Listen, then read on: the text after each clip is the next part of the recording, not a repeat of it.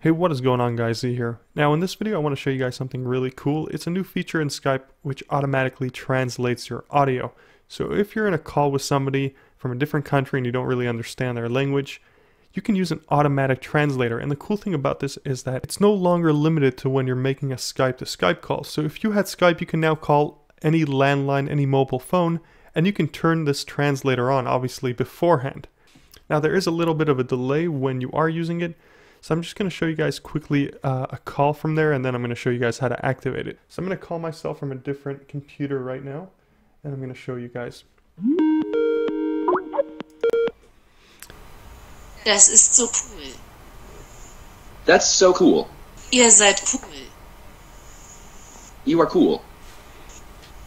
Ich bin aus Kanada. I'm from Canada. Ich habe einen YouTube-Kanal. I have a YouTube channel. Ist dies das wirkliche Leben oder ist dies nur Fantasie gefangen in einem Erdrutsch, keine Flucht aus der Realität? Is this real life and there is only fantasy trapped in a landslide, no escape from reality? Öffnen Sie Ihre Augen, schauen bis zu den Himmel und sehen. Ich bin nur ein armer... Open your eyes, look up to the heavens and see. I'm just a poor kid. I need your sympathy. So what you guys just heard there was Skype translating the German into English on my side. Now it's definitely not perfect and it doesn't understand certain terminology. Now there is also a little bit of a delay because it is real time and it does need to record the speech and then translate it using the Skype's translator. But that is definitely a cool feature. You guys should for sure check that out. And I'm going to show you guys right now how to actually enable it within Skype. Alright, so the way to set this up would basically be to go into your contacts and click on the contact that you wish to speak to, or that you're going to be speaking to. And you're going to see a globe icon right there on the top there, right under the phone icon. So you're going to go ahead and click on that, and you're going to toggle this on. So right now it's going to be off. I'm going to toggle that on.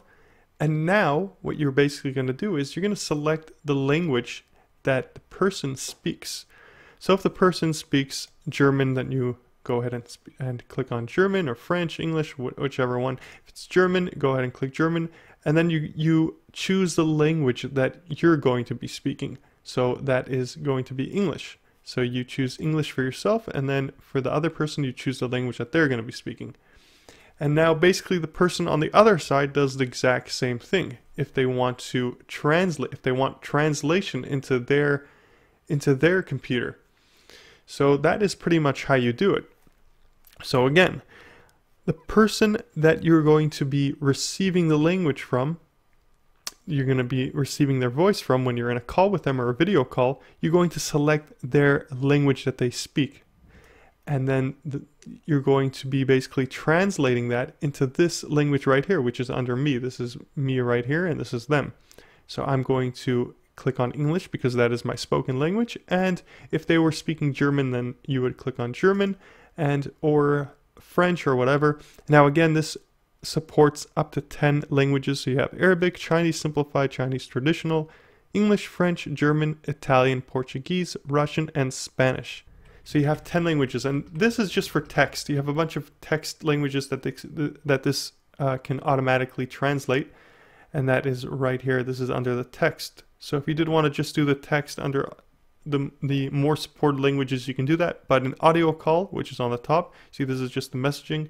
But if you scroll up towards the top, you have the call and the text messaging, which only does support up to 10 languages.